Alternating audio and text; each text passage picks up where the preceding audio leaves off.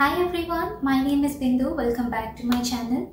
In today's video, we are going to learn about one DAX function and it is same period last year. As the name says, this DAX function is used to get the results of last year for the same period. For suppose in the slicer you selected 2021 year, the same period last year function, it gives you the results for 2020. So it gives you the counts for It gives you all the counts for 2020. In case you selected 2021 years, let's say March month in the slicer. So the same period last year function, it gives you March data of 2020 year. The same goes with week and day as well. So basically this same period last year function is used to give the results of the same period from last year, from previous year.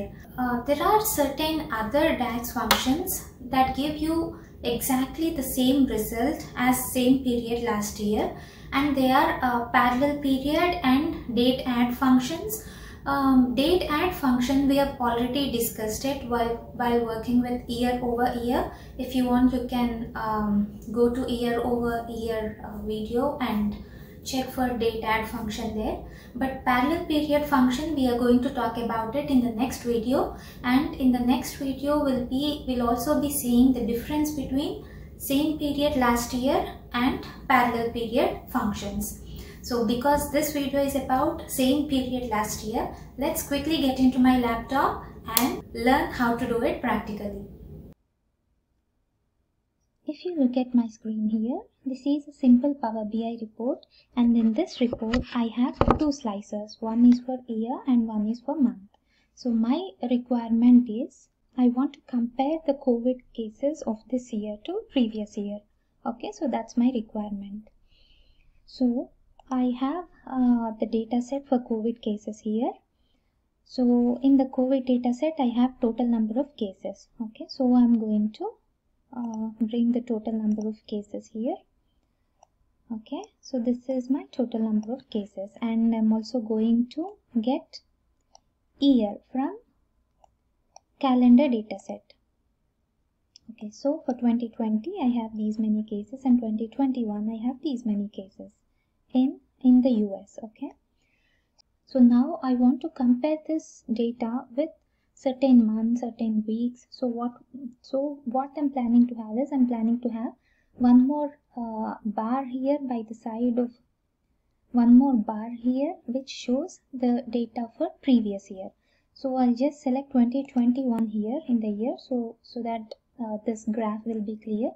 So for 2021, let's add border to this just to make it look good. Okay, so now here to this chart I want to add one more bar here which shows the data for 2020. Okay, so for that I'll be calculating a new measure, and the new measure will be in the COVID data set, right?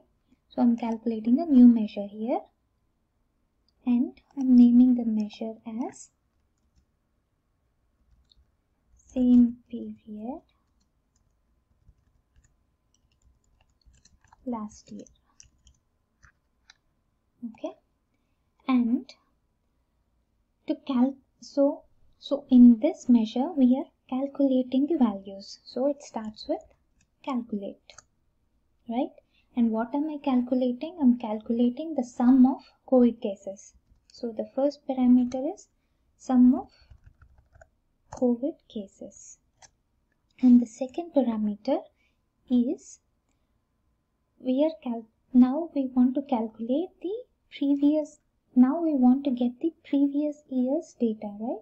So we give the function same period last year, and for same period last year you give the parameter as the date, because whatever date you select, the same period last year it is going to pick the same date from last year.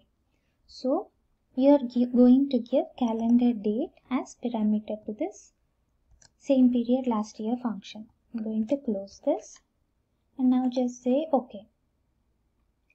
Now I'm going to bring the same period last year function. So now I have 2021's data and 2020's data. Okay, to see the data in the table format, you can click on this and say show as a table. This way you can see the numbers. Or else, if you just want to see in a table format, just change the visual to table. That way it would be easier, right? So 2021 cases are these many cases we have, and let's format same period last year as well. So for 2021, for the whole 2021 we have these many cases, and for 2020 we have these many cases in the US. Okay, now I want to get the number of cases just for Jan 2020. So for just Jan, we just have so many cases in 2021, whereas in 2020 there were just 45 cases for Jan. Let's change for Feb. Feb you have 422 cases. So whatever slicer you select, based on that, so because it's just August, we don't have the data for August for 2021. So until July, you can see the cases for 2021 and compare it with 2020. The same way you can do it for week as well. So what you can do is you can add the week filter here. You can add the week filter here along with year and month and select the week as well, and compare this year's week data to previous year's same week data. You can do that. So this is about same period last year function.